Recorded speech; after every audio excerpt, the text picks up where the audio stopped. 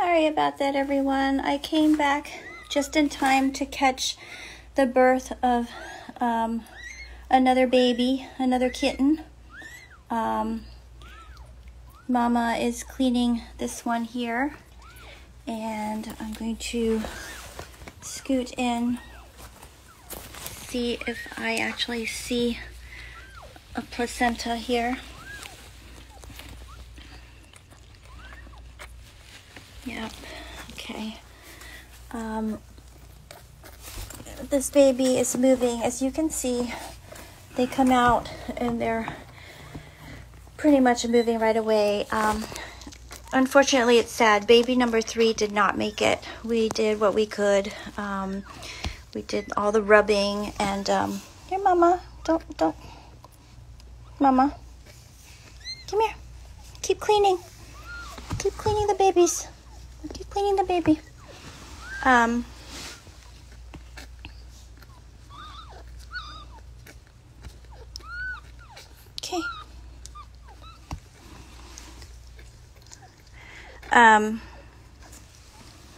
But yeah, unfortunately, baby number 3 did not make it. We did what we could. We did the towel rubbing, we did the tapping, cleared the nose, everything. Have it on a warm snuggle safe while doing all this, trying to get it warm and all that. But baby number 3. So we have 3 babies here. Two that you see over here on the left, and then this one here that just came out. And Mama, you need to keep cleaning it.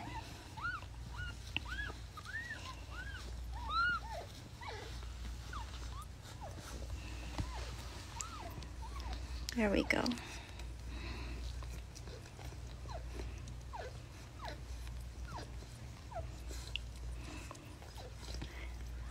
Okay, so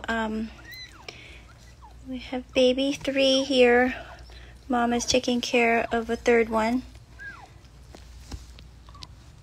That baby number 2 is a loud one here. Baby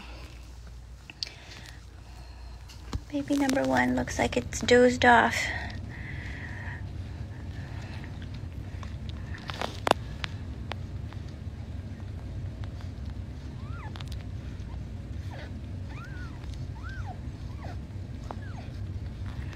Her babies are really tiny,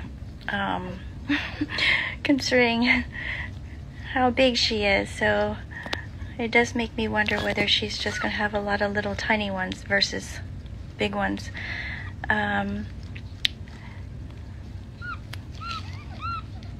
Yeah, 3 is breathing, 3, Mama is cleaning, he is breathing, and he is moving. Baby number 2, I knew right away when it came out that it was probably stillborn, because it didn't, I mean, even after Mama was cleaning it, it just did not move at all. And no matter what we did, we couldn't get it to breathe.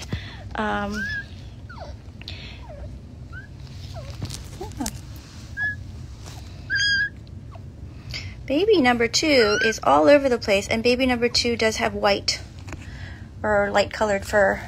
And baby number 1 is over here traveling around. Baby number 3, Mama, are you tired?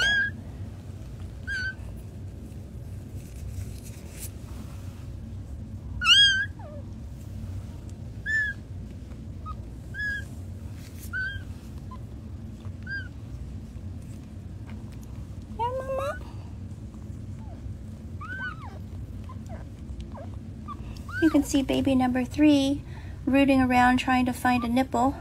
Baby number 2 is huge and already knocking him off, so I'm gonna have to perhaps maybe help him. Baby number 1 is all over the place here. And baby number 3 is resting on baby number 2. I'm gonna call him baby 3.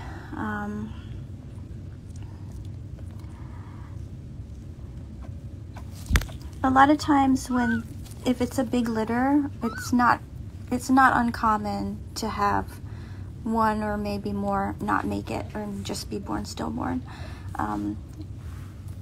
Definitely is not uncommon for that to happen. It's definitely sad when it happens, but yeah, it was sad. I was sad. I tried.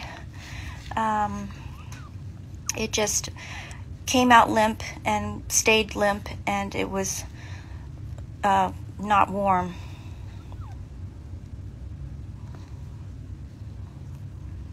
Look at this little baby. This little tiny one, Mama. You didn't really finish cleaning it. Well, it looks like she's going to have another.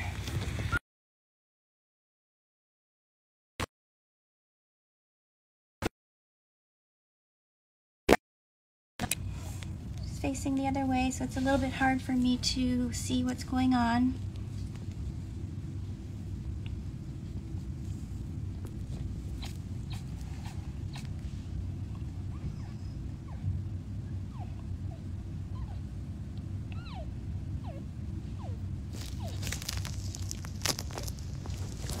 Well, looks like the contraction stopped.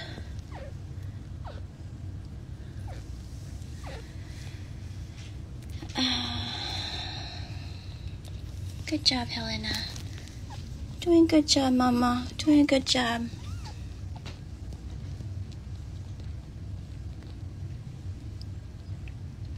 Mama is a dilute tortie. So yeah, a very light tortoiseshell.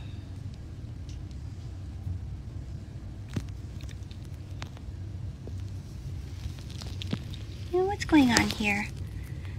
Baby number 2 is on top of baby number 3.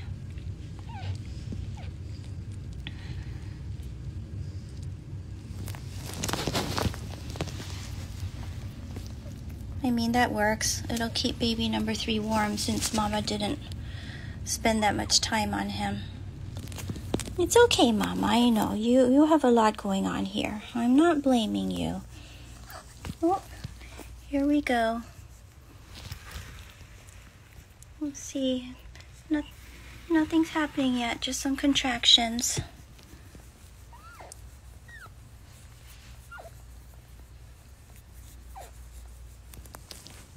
Good job, Mama. Good job.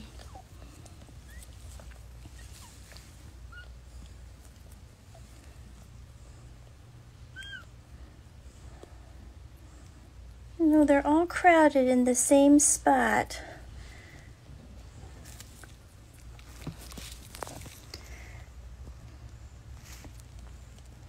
So tiny. Tiny little ones. They're all crowded in the same spot, but you know how the nipples aren't like all in one spot. So nobody, I mean, they'll learn eventually how to find the nipples and where to find the nipples. And it's actually kind of funny. Kittens will end up finding their favorite nipples, and then they'll fight each other over the nipple.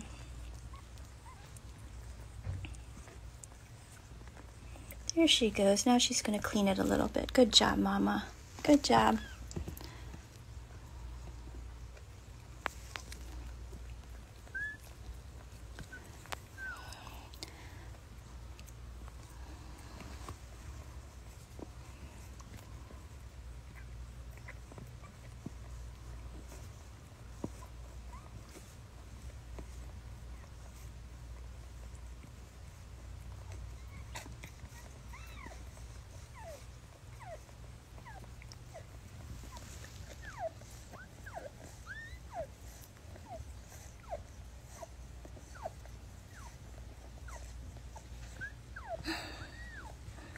Mom is doing a good job cleaning that baby. You're cleaning that baby.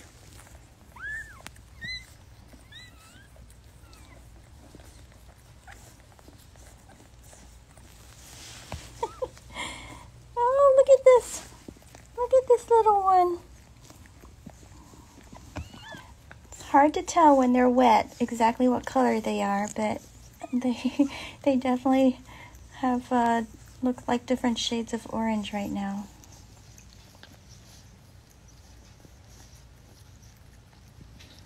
The black one did not make it. The black one was born stillborn. It basically had no life in it when it came out. We tried to revive it, doing the best we could. You know, sometimes mama cats just know instinctively. She did a couple licks of the black one, and then she basically just ignored it. So I took over. I got off the live and I took over and got it on a heating pad, put it in a towel, you know, rubbed it, did all the things. But it was pretty much, it was not viable. It was not moving. I mean, you know what I mean? Like, they come out sometimes and they're not moving, and then after some stimulation from mom, they do start moving. But this one just had, like, was just not going to make it. Had not made it. But she has 3 healthy ones here so far, and she's been having contractions. Looks like she's dozing right now.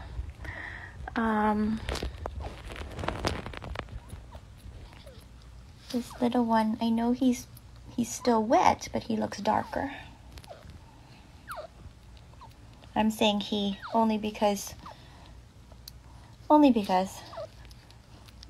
orange ones tend to be boys, but we'll see. We'll find out later. Oh, he's sucking on mama's leg. One baby was born stillborn, yes.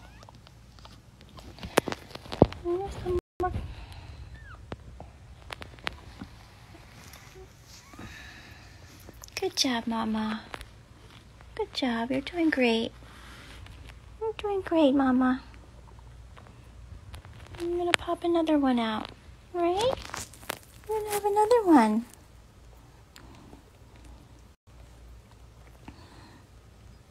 So who would have thought that your Friday night would be spent watching a cat giving birth?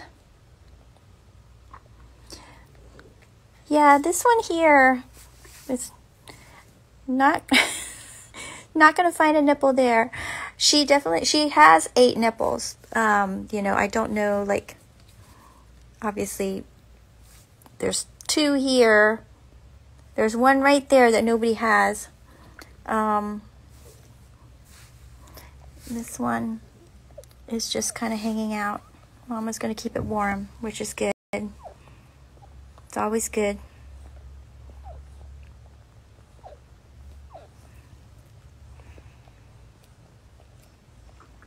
Good job, Mama. Good job.